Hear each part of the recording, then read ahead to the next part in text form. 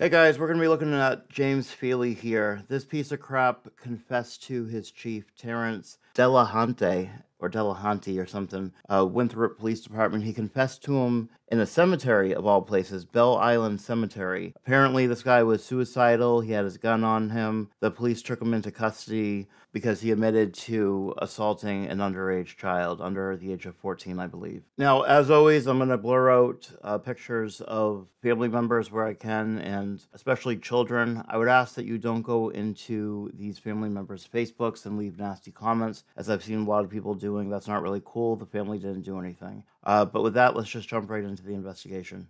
Okay, this is James Feeley's LinkedIn. Lieutenant Winthrop, PD, Greater Boston, 201 connections, Winthrop Police Department, UMass Boston.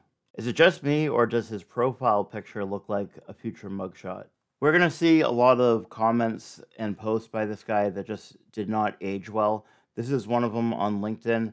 This was a year ago. God bless, brother. So much opportunity to do God's work with a uniform on. Let's move on.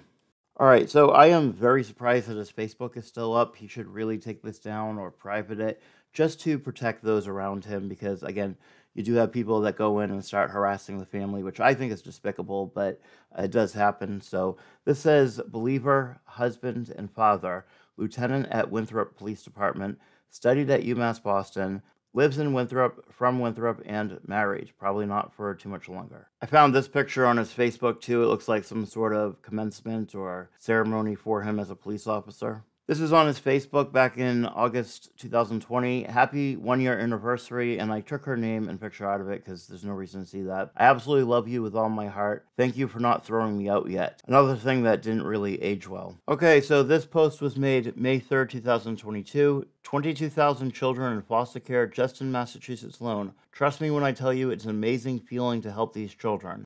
Oh, and there's this one here, August 13th, 2020. Help me brag. Can somebody help me brag about God? He is awesome. He is our healer. Share if you agree. Amen. So this was put out on the Winthrop, Mass. Police Department Facebook page 3 hours ago, and it's now 12:28 at 10:34 p.m.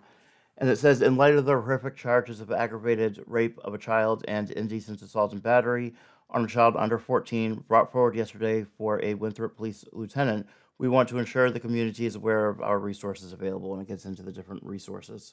As a side note, let me say that I am pretty troubled that the Winthrop, Mass. Police Department is limiting who can comment on their posts. I understand about removing things that are dangerous or illegal, but people have a right to put down their views, and I believe that's a free speech issue, but I am not at all an attorney, so who knows. Okay, so this is the last cringe post I have to show you. Special thanks to Winthrop, Mass. Police Department's Lieutenant James Feeley for showing our Brownie Girl Scouts the ropes of 911 emergency response and first aid, and even opening his police cruiser as a temporary jungle gym. I'm sure he really enjoyed that. The girls had a blast and learned so much. This is what community partnerships are all about. Note, he also teaches a FAB CPR class if you're looking to get recertified. That's at coastpulsecpr.com. All right, guys, so I'll leave you with that. James Feeley is due back in court January 29th, 2024, so I'll have to wait until then to see what happens to this guy. Don't forget to like and subscribe, and I'll see you guys on the next one.